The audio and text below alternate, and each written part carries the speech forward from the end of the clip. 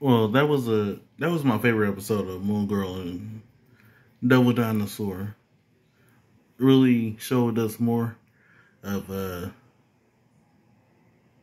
just I'm forgetting his name now.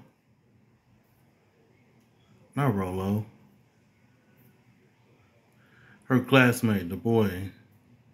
I think it was, and showing how he really feels and how he knows how everyone sees him.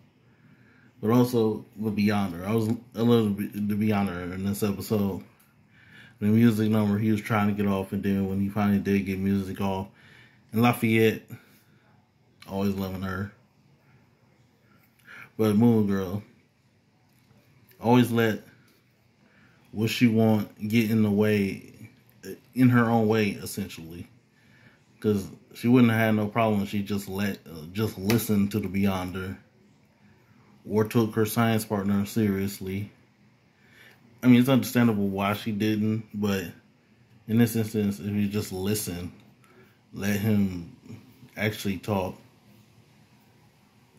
would have a lot less problems. But also, like, his idea, I get what he's going for, and what you can, because you can use trash for a lot of things. You don't have to just throw it away. It can be used for something creative. Yeah, they had to throw it together at last minute, though. But I really felt this episode because we got to see another part of him. He wanted to be taken seriously, and he actually wanted to do work for this project. But I think this helped make him and her closer. Not like friends, at least not yet, but closer. I really liked Beyonder and how the colors in this show are just so creative, and the music.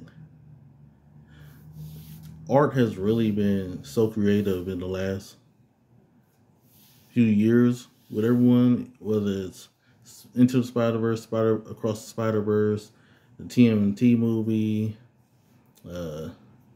this, the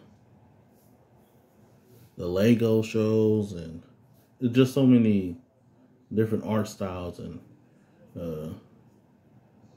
League of Legends. I don't know what it is, but art has really been in a creative run recently.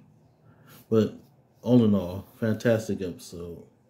Can't wait till we see what happens next, and next time we'll see the Beyonder.